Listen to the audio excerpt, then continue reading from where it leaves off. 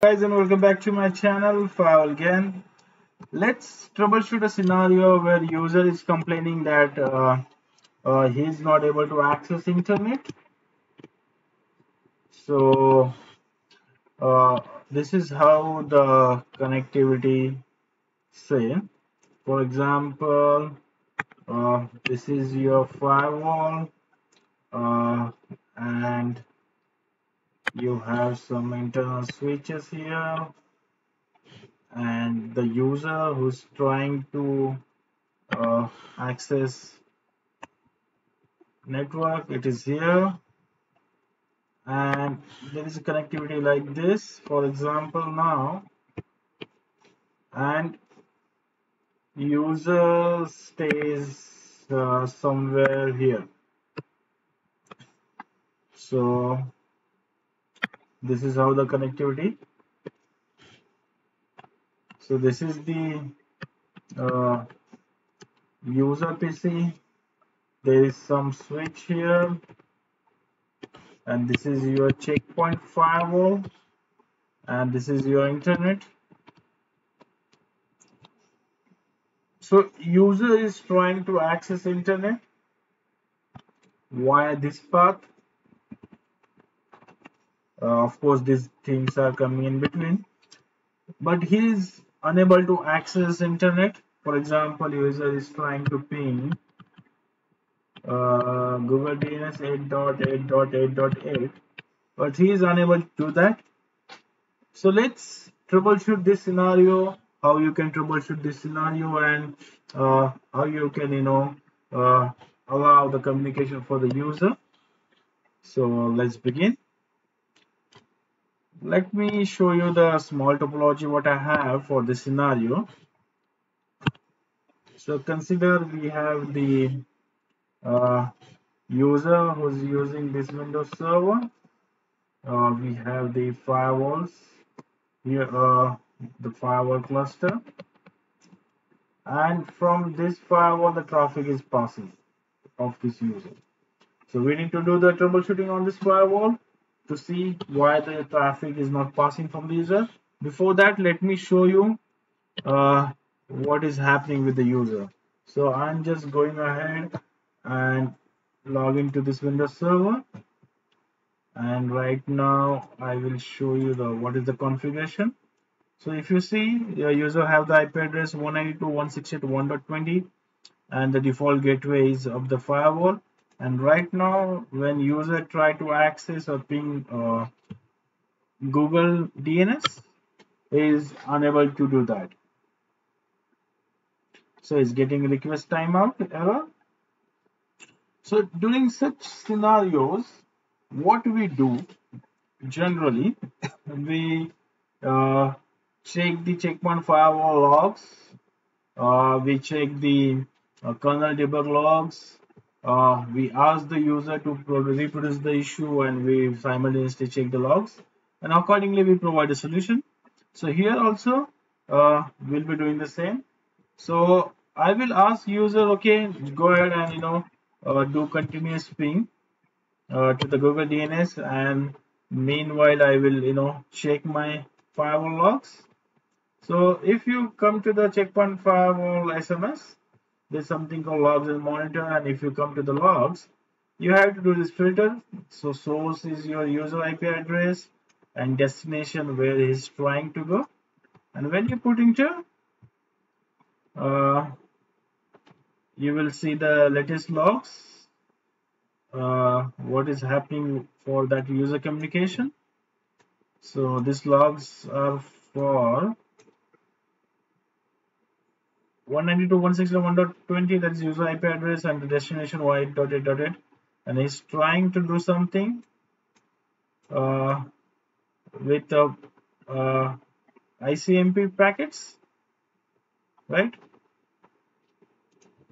And that communication is getting blocked. So let's go ahead and open that packet for now to see what is happening. So as you can see, the ICMP request is getting dropped by the gateway, right? and it is getting dropped by the cleanup rule. So if you want to confirm that from the other from the logs, you can confirm that, but there's another way to confirm the same. So let me show you from the CLI. Let me clear the screen. Go to the export mode.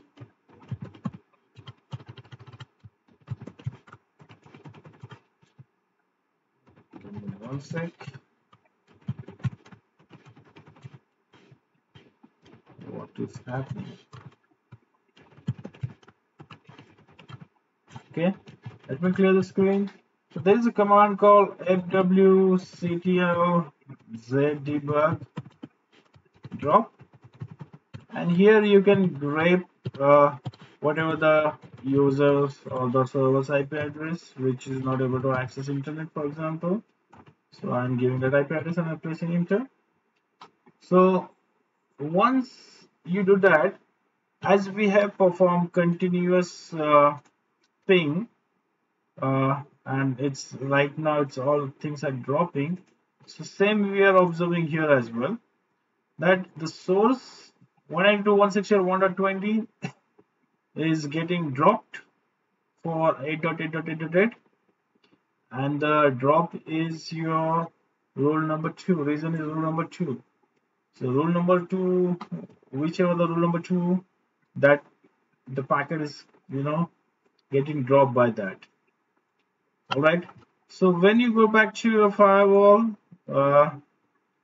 and to the security policy, okay, you will see what are the rules you have configured, and I can clearly see only one rule I can see where communication is allowed for the any source to the destination set to the gateways, but there is no communication allowed for any specific traffic which need to be go to the outside world. So what I'm going to do, I'll just add one rule below here, and I will say web traffic. Okay, and here I will specify, for example, my source would be that specific IP address. Say, let me add that IP address, IP 192.168.1.20, 192.168.1.20. I'll say okay, and destination would be you want to go anywhere in the world, and let's just allow any application for now, but you can give it any specific port as per your requirement. So if you want to go for the ICMP,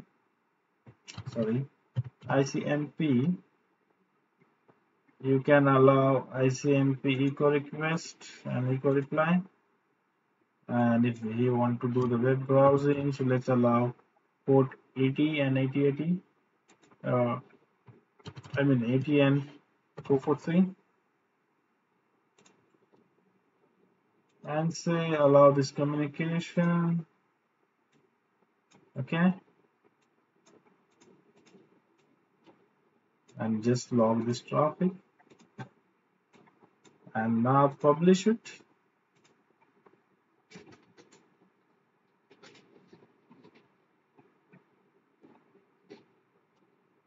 And install the policy.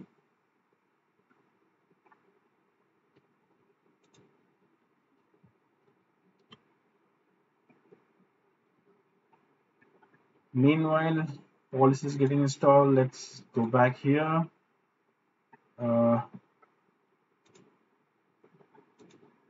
Now this is a request timeout. Let's see.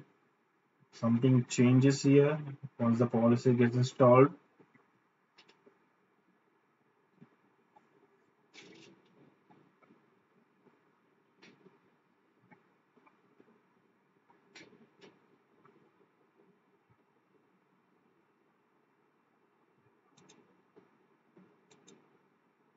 Okay, the installation got failed. Maybe the rule is conflicting. Let's see. What is the reason? This program is fine. There is a no valid license for the security gateway. To view existing license, add a new license. Oh, now something else.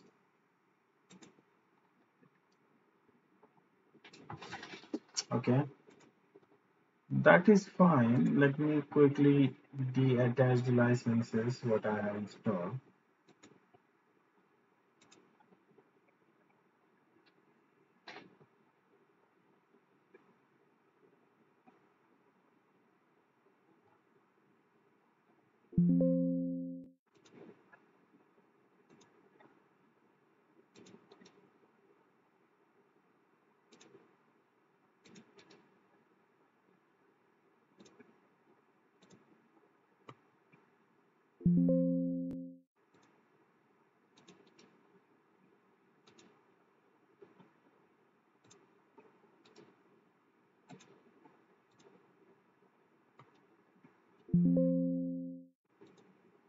And now let's go back and push the policy again.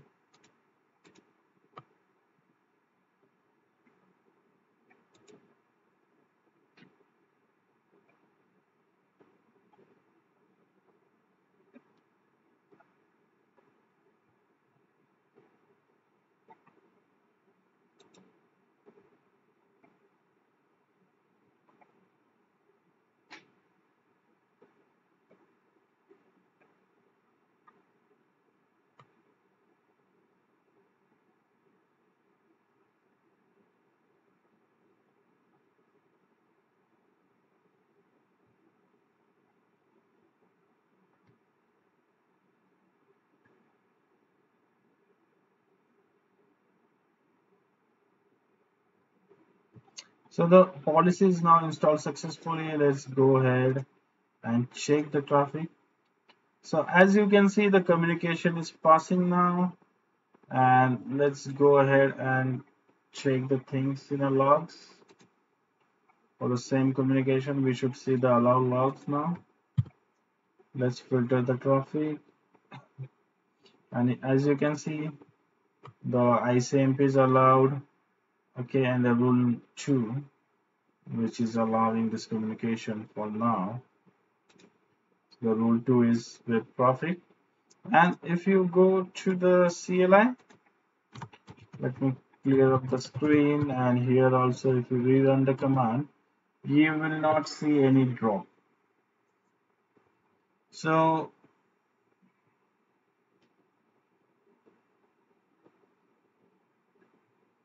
these drops are there, but if you see, it's for the port 53, not for the ICMP. So if we allowed here DNS port as well,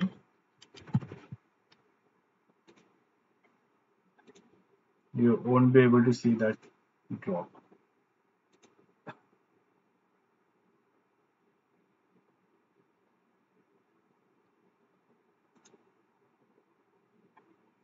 Meanwhile, I just wanted to show you one more thing while the policy is getting installed.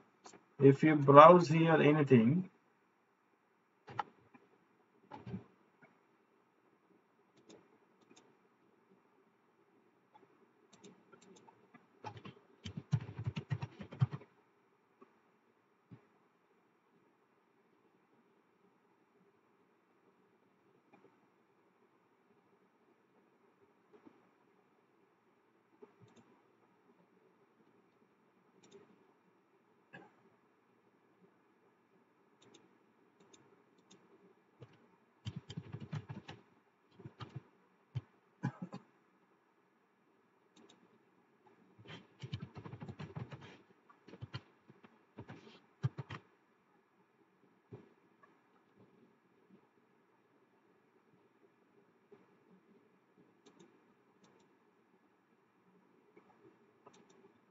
at least you are browsing, I mean, the communication is allowed.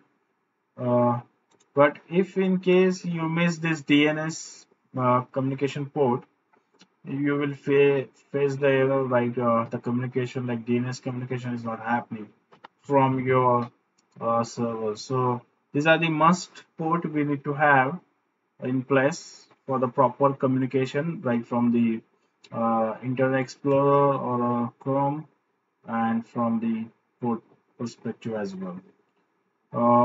If you go back here and now let me clear the screen, and if you rerun the command, you will not see any packet drop now.